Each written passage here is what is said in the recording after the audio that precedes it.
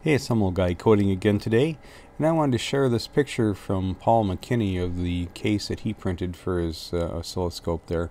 It looks great. I love how it turned out. I like in this design how they used the dots instead of trying to get all that text in there.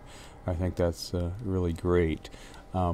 There's another picture here that he had. It looks like it came out great for you, Paul. Thank you very much for sharing that with me. And I just wanted to show it on Thingiverse here too. And it's this guy right here. It's the by Top Device. There is a remix of it, however, down in here. And I see the text has changed down here now to say, you know, digital oscilloscope.